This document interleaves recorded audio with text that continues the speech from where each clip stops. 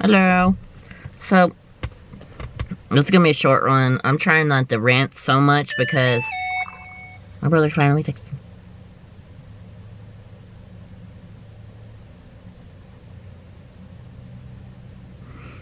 My brother forgets to put the screwdriver in the window. And if it doesn't, it will slide down when it rains. What did I come out to? Rainy car filled with water. That brings me to the conclusion of, why do people care about cars so much? I mean, yeah. I don't mind a car. It gets me to point A to point B. But I'm not gonna sit there and put so much importance into a car. Like, you got some of these dudes who are out there waxing and polishing his car, wants to make it look good, and I'm just sitting here like, my two crappy doors, one window that goes down, and I'm like, I mean, yeah, I want a different car, I want a decent car, but I'm not gonna sit there and go all out, get some 20-inch spinners, get that sound system that, like, makes me jump in the air. I'm gonna get me a sensible car. Here's my pickiness about the car that I want. I want windows that go down. I want air conditioning that doesn't break. Okay? Every car that I have, or had air conditioning for maybe a month, and then maybe a month or maybe a week. There's no in between there. And then it just breaks, and we never get it fixed. And then usually once after the air conditioning breaks, the windows break.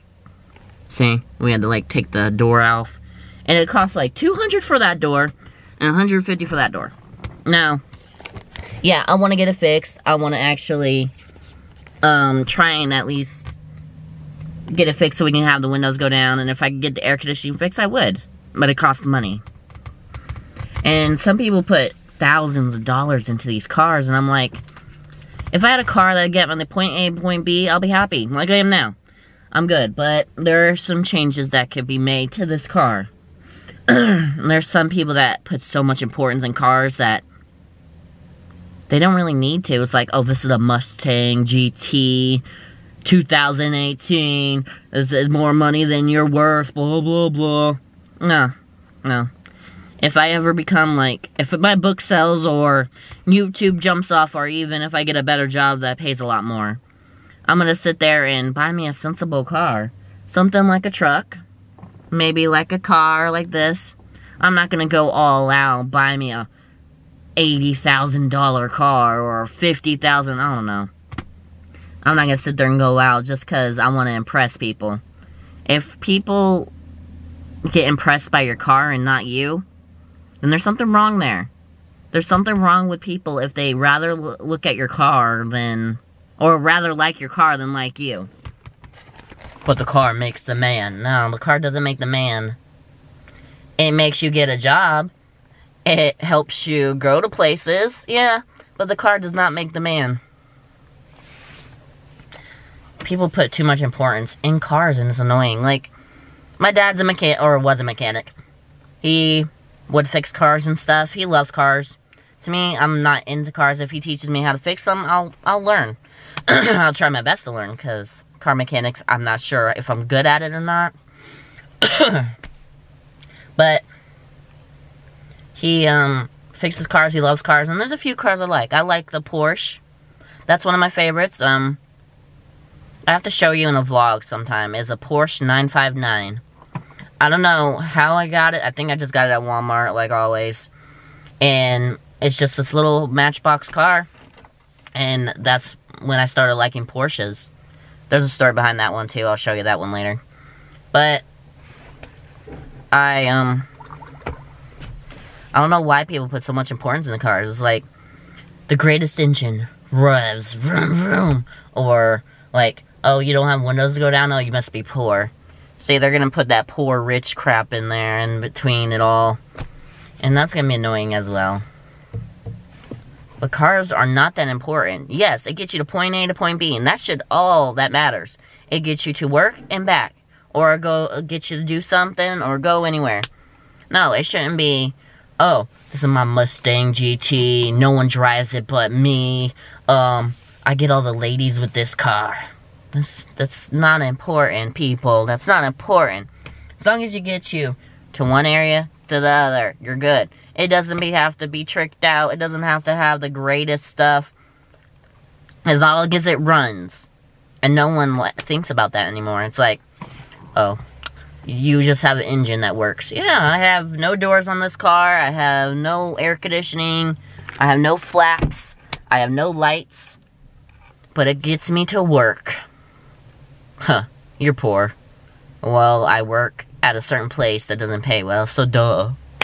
But they put so much pride in their cars, and it's kind of annoying. I'm guarantee there's some divorces that were caused because of cars. I'm not sure how much. I wonder. Let me look. I don't know if the Google will let me. How many divorces were caused by cars? By cars, sure, no. Cars, but how many divorces were caused by cars? sorry, did you want a quick run-through of how this works? Oh my gosh. This sucks. Oops. I still didn't get that. Did you want a quick run? How many divorces were caused by men liking their cars? Since I'm still not getting it, let's stop for now. Are you stupid? How to keep the car in divorce? What do I do with the car in divorce? Really? Okay, so Google doesn't help me in that one. I might have to, like, research it and, like, study it and then get back to you guys. But I guarantee there's some divorces that were caused by the guy loving the car more than the wife. Loving the car more than the kids. And that's not right. As long as the car gets you to point A to point B, it should be fine. It shouldn't be all tricked out. I mean, if you want to trick it out, that's fine.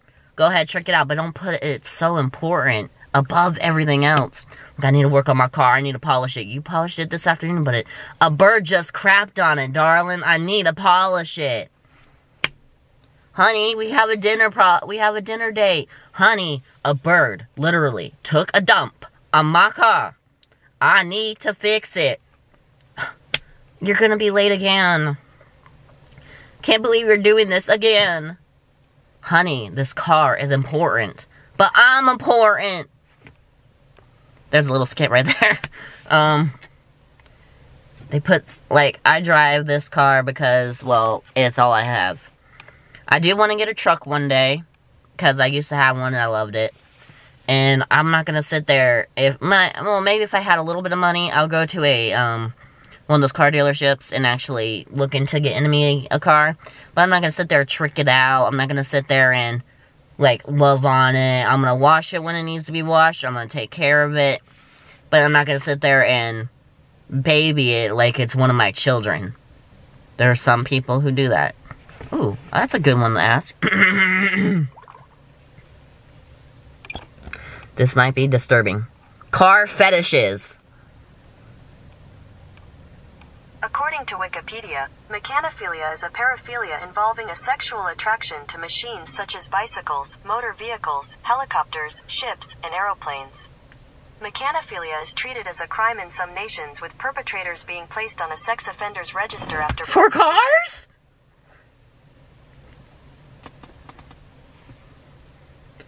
For cars? There's a sex offenders. Guys, I don't know what I just listened to. So, in some nations, you can become a sex offender for sexualizing a car.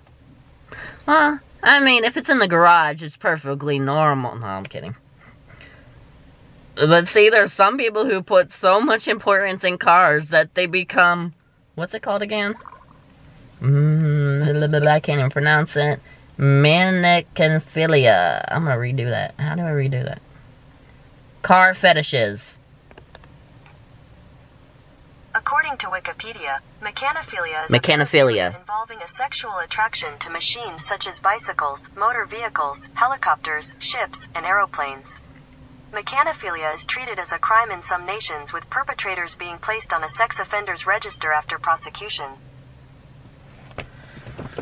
So, they put so much importance in the car that they become a sex offender. And it's like, that guy with the Mustang GT goes up to this house. Excuse me, my phone died. The guy's looking, oh, is that a Mustang GT? Sure, but no one drives it but me. It's so important to me. Can I touch it? Aren't you that sex offender who molested cars? Goodbye! Pulls out, drives away. Sex offender car guy is just running after him. Mustang! Mustang! This vlog got off track so quickly. Oh my gosh. I guess I'm having fun with this one now. Car fetishes, oh my gosh. Mechanical philia. Oh my gosh. But yes. Oh my gosh. I didn't know there was this. I don't know what to say about this. Divorce rates because of cars. Here's what I found on the web. Divorce and car insurance. No, no, no, no. Baby, no. No, this is not what I want. Do I have to type it in there on lunch or something? Okay, but I'm gonna end this vlog. I'm a little shocked about the whole sexual attraction to cars thing, but I kind of figured there's something out there like that. But I didn't know you can become a sexual predator for it. So, be careful, guys. You might become a sexual predator because you love your cars too much. If it's sensible, it gets you to point A to point B, you're fine.